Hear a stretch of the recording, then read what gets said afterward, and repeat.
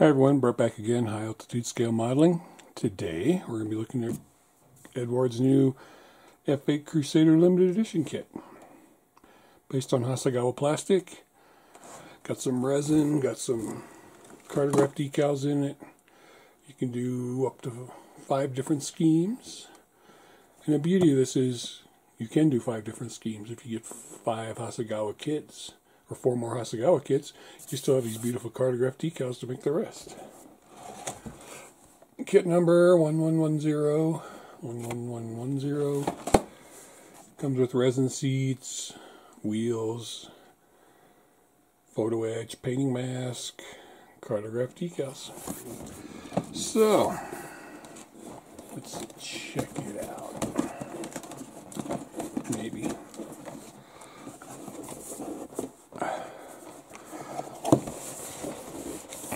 Sometimes these Eduard boxes just don't want to cooperate.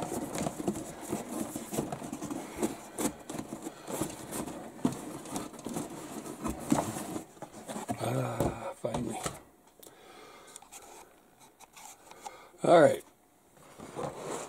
What's in the box? We got some clear parts and some polycaps. We've got resin.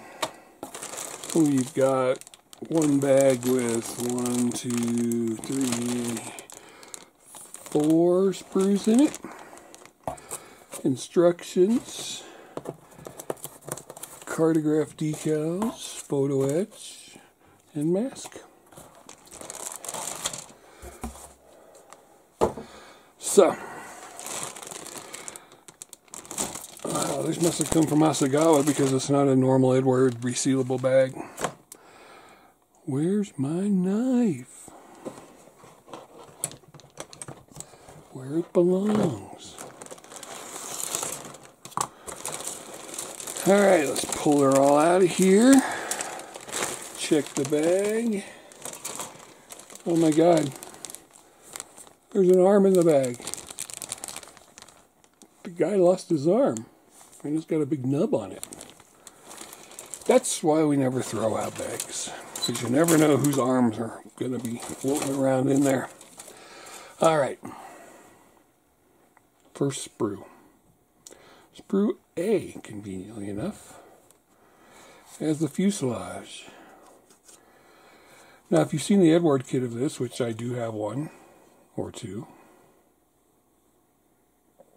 not very many of them, it is very well detailed. Very nice. These are for the landing gears, landing gear bays. Okay, this, I'm not sure, but I think when they raises the wings up right here, the wings come up to change the angle of attack. This part sits in there. But we'll check. Intake, sidewall panel for, I'm guessing, front landing gear bay. I'm thinking part of the engine. Again, could be wrong. That's why we have instructions. Part there. So you can see, recessed paneling is good all the way around.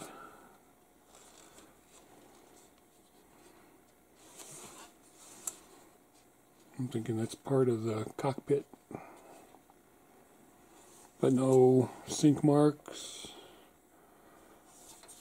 No damaged sprues. No ejector pin marks. Where the cockpit goes are, of course, in here. And as usual, run a sanding stick or a sanding sponge over them to make sure everything's flat when you test fit the parts. Here's the cockpit tub. Fairly well detailed. You can get a resin one if you want, but the photo etch may come in here and replace all that anyway. We'll find out. So, not a bad little cockpit tub.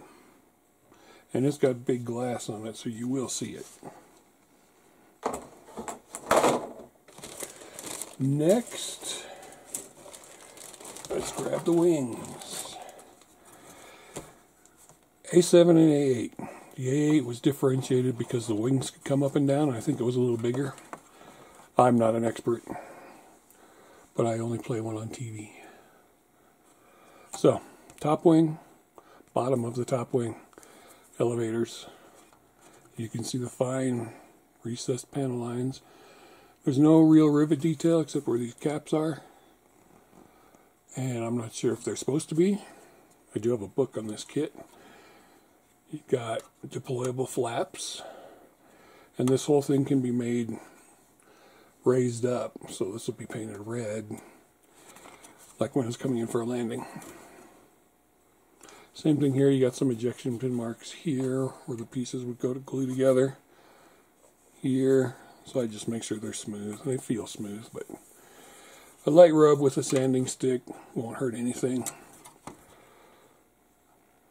No sink marks. And there's some places to drill some parts out if you need to, based on which version you're building.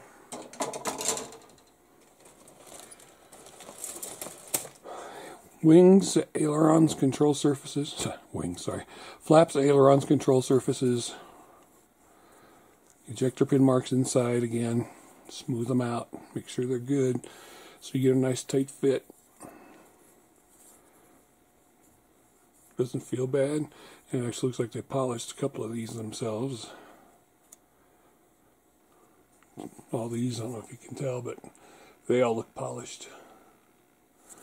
But the detail, it's there, it's good, it's going to hold a wash well, or panel line wash, or black basing, whatever your preferred choice of detailing your kit is. Because remember, it's your kit. Just because I do it one way doesn't mean that's the right way for you. Here we got landing gear parts, wheels. I don't see any weight on wheels. And there's a little bit of burring on the sprue, which means there's going to be a little bit of burring. But not really, not much at all. Sorry, I didn't have you in the camera very well. But there's no real burring on the parts. And there's no flat spots on the wheels. But they're solid one-piece wheels. You're not going to use them anyway because it comes with resin wheels.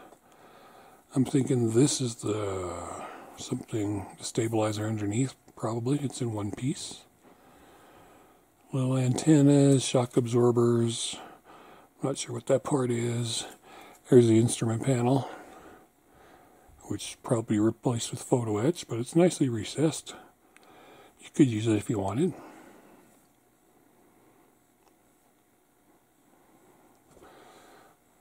Very nice detailing on that. And hey, there's little sprues, so there's more than I thought. Pylons, right? Maybe. The other wheel, another one of those center fins for underneath. This is a pylon. Not sure what these are, but the detail on them is good. Still no flash. There's flash on these ejector pin parts here, but there's no flash on the parts. Oh, you can see that. There's a little bit of flash on those ejector pin parts. But again, they're not going on your kit anyway. Missile rails for the wingtips. Being that this is an ex-Hasegawa kit, I don't think there's any weapons. Here's a couple more of those parts that I don't know what they are. This sprue was cut off of something else. But apparently you need more of these. And these are pylons. Very nicely detailed pylons in there. They're one-piece pylons too. You can see that nice curve in that one. Nice molding work for those pylons. Pull handles for ejector seats. I'm guessing front bay landing gear bay doors, rear landing gear bay doors. Helmet with an oxygen mask. Pilot missing an arm. You're not going to use this ejection seat anyway, probably, because we have a resin one. But, again, inside the gear bay doors, and these little ones might be ejector pin marks. They're very tiny. These are part of the, should be there.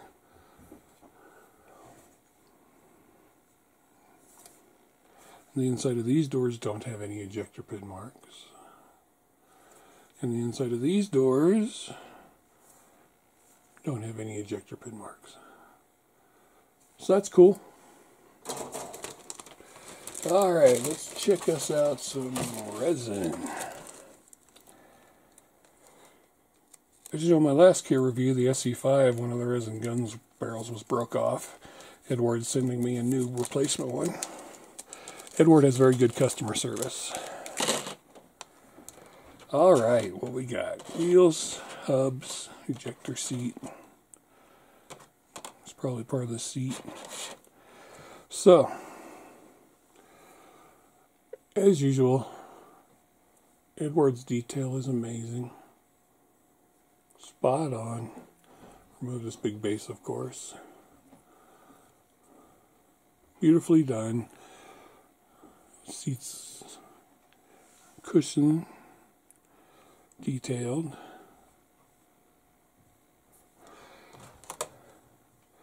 Headrest detail, the back. Top, front.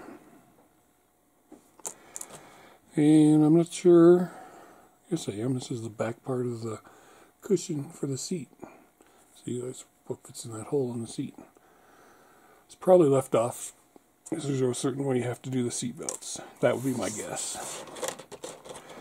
Rear wheels.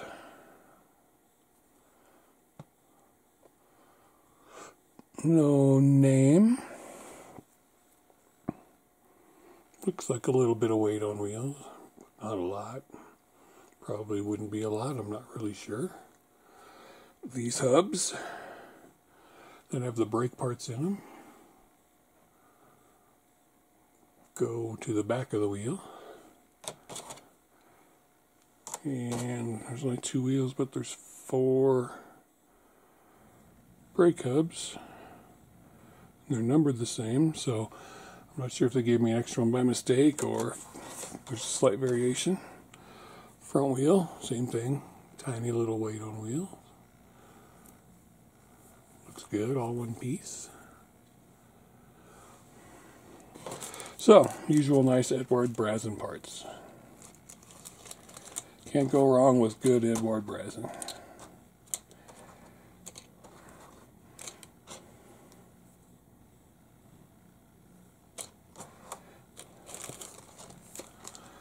And let's grab photo etch.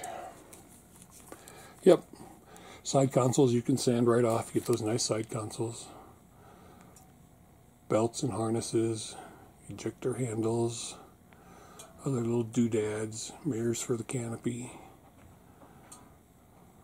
Little piece of acetate in there for the heads-up display.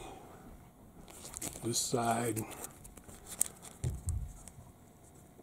Some parts for the outside, hatch covers. Ooh. Landing gear inside the landing gear. I'm guessing these go inside where you raise up the wings. This part here goes around the canopy. So 2 sheets of nice photo etch. Again, pilot's arm. And our masks. Nice canopy masks and wheel masks. Can't really see them. Yes, you can. This is a darn fine camera. Clear parts and poly caps. Uh-oh. Looks like one of the clear parts is broken off. That's never a good sign. How could I miss? Oh, there it is. I gotta clean my desk. So, poly caps, poly caps, poly caps. Made in Japan, imported by Eduard, and 1 detached canopy. It's scuffed, but it has no seam line, but it is scuffed. Front glass, beautiful, no seam line, no scuffing. Some lights, very tiny lights. Wingtip lights, heads-up display. But, you know, that's a disappointing part of what was all shoved in one bag. polycaps, either for the landing gear or for the weapons. I'm gonna leave this out, cover up that one piece before I put it back in the bag. I came with this to help from being scratched, but it didn't help. Cartograph decals. There's nothing to say that hasn't already been said about the quality of cartograph decals. These should be especially vibrant. Those 60s naval aircraft were all colorful. So, rainbow striping for the New Mexico version.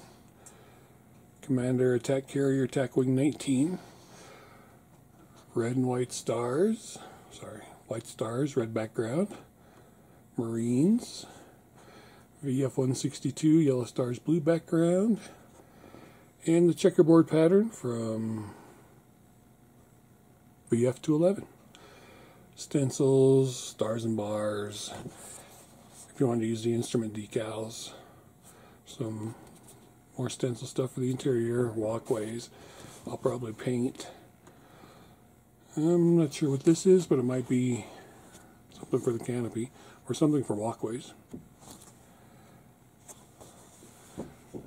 Outstanding register, cut right to the decal. Not too thick, a little glossy as usual, but you know what? That can be matted down.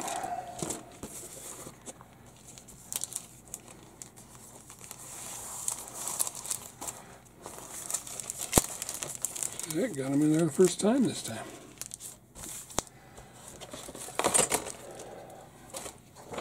And instructions. It's all in English. So there's the description of the aircraft, the F-8E.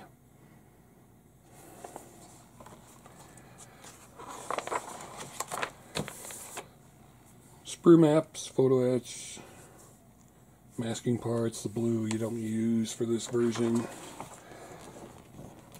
Color callouts, usual, aqueous, Mr. Color.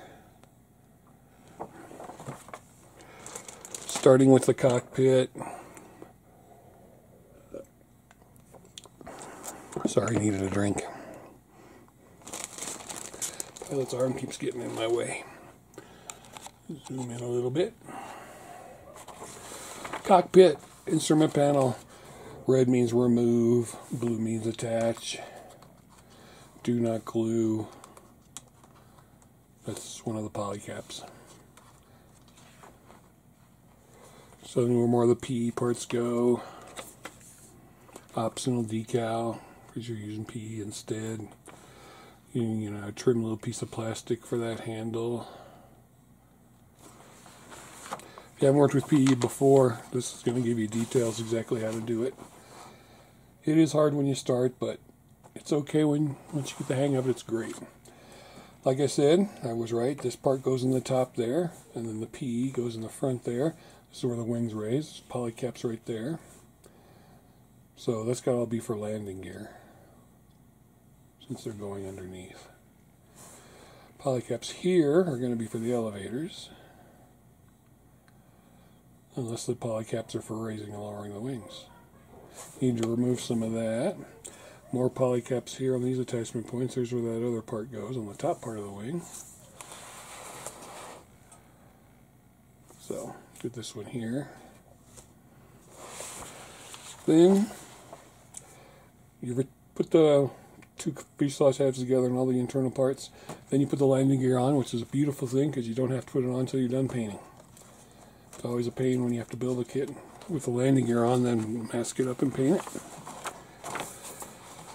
Jet nozzle, elevators, speed brake, photo etch seat with all the details. So you do put some PE over that cushion. That's why it's left off. Wiring, more PE, very detailed ejector seat. Some rails for the canopy, mirrors, That back panel I was talking about, more side panels for PE, canopy open at this angle, canopy closed, you do that. So when you open it, you have to remove this part here. Heads-up display with the acetate film, wings going on, center pylons on the wings, so you have to drill those out if you put the pylons on. Wings up, looks like that. So you'll need to put S5 in for the wings up, and S17 because that's the hydraulic part.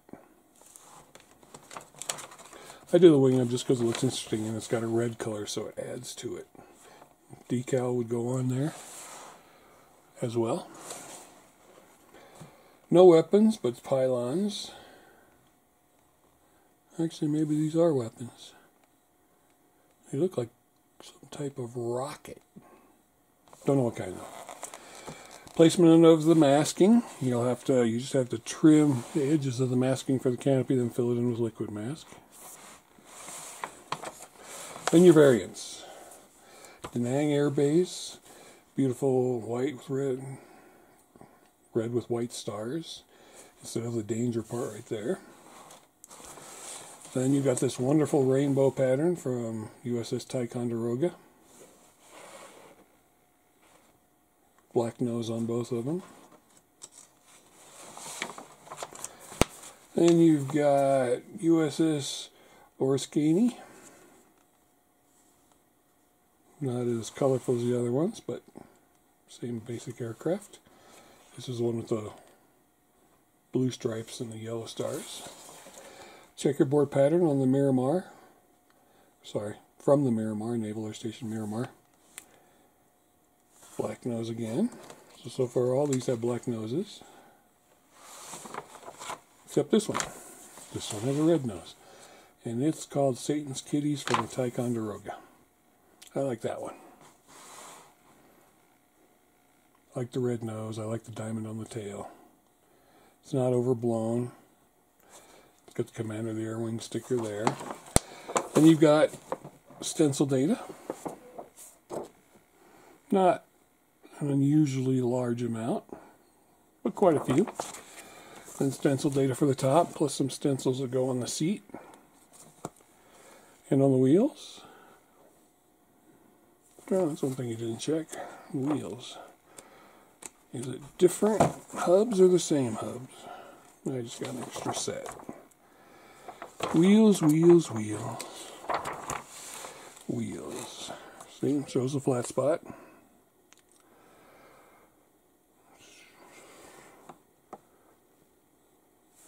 RP3. So it looks like they just gave us an extra set, which is fine. No worries, right there. So, this Sprue review has come to an end. Another beautiful limited edition kit from Eduard, except for this loose canopy that doesn't make me happy.